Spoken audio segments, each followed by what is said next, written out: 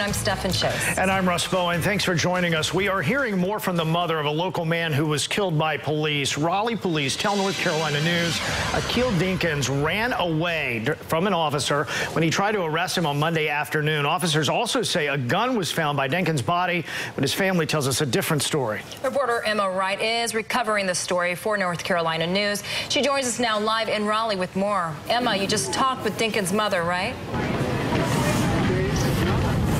I did just talk with her, and she says she appreciates all of the community support, but she still wants some real answers from police and the FBI. We're here outside of the memorial where Dinkins was shot and killed. It's grown over the past couple of minutes. We've seen the community out here. They've been singing songs and having some sort of celebration of life. But again, Jenkins' friends and family that we talked to earlier today say they really want answers from the police and the FBI.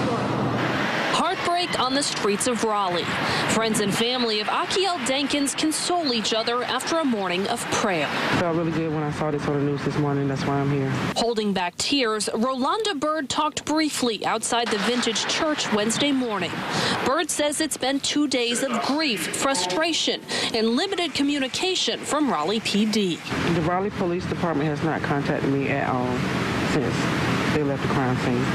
Bird and her family were invited to a prayer vigil hosted by the pastors of several local churches. There are themes, there are dynamics within any community where there are pains and wounds and brokenness that really reveal that it takes more than sociological, political, and economic realities to make a difference. Rolanda Bird says she appreciates the extra prayers and good thoughts from the community on the day she'll receive her son's body and begin to plan his funeral.